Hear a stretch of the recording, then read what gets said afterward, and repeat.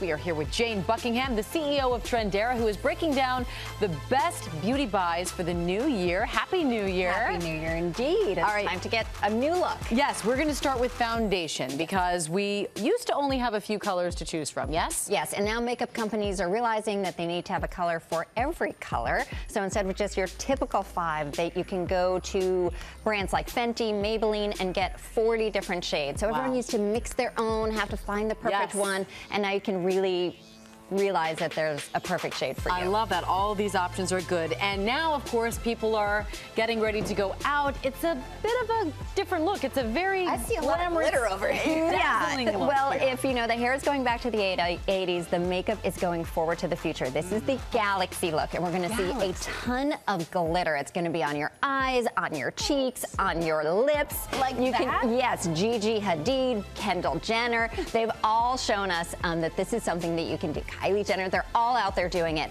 And you can go really wild, or you can kind of tame it down. I think there's a toned down version. There's a more toned down version. I mean, I think this is a great look. You have glitter on the lips, which you would think would be really dramatic, but it's actually not too bad. It's kind of fun, especially for going out in the evening, or even just on the cheeks. And the idea is makeup doesn't just need to make you look pretty. You can sort of express yourself. It's art. It's art these days, just like our nails. Exactly. All right, and then this is the exciting part. This is the hair. Let's talk about the trends of 2018. Well, you know, in 2017, it was all about the love. Everyone went short. It was very sort of gentle, beachy waves. And now I feel like everything is going back to the 80s. Yeah. So my jeans are in, so why not? So might as well exactly. So we have 2 great looks.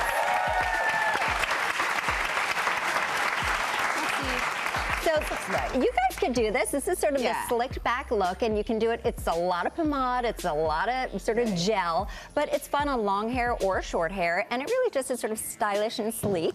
And then we've also got sort of the, think Melanie Griffith in Working Girl, the big curls, the bad perm, but now looking pretty good. That is a toned down version of that for sure. Listen, none of us want to go back there, but you're going to have to break out a lot of hairspray. But again, it's sort of a little more structured, a little more fun. 2017 was a little more casual, and this is a little more. So now I can give my daughter hair tips on what I did, like lots of mousse. Remember the rave hairspray? I had the hairspray, a teasing. Back combing. And then I made it like a wave. Yeah. Is that going to come back? We can try. I can't guarantee Let's it, but just we can hope the try. mall claw does not come back. No, that is a happening. trend that should ever resurface. All right. It's not going to happen now. Well, we appreciate you joining us this morning, Jane. Thank you so much. Well, hey there, GMA fans. Robin Roberts here. Thanks for checking out our YouTube channel. Lots of great stuff here. So go on, click the subscribe button right over here to get more of awesome videos and content from GMA every day, anytime. We thank you for watching, and we'll see you in the morning on GMA.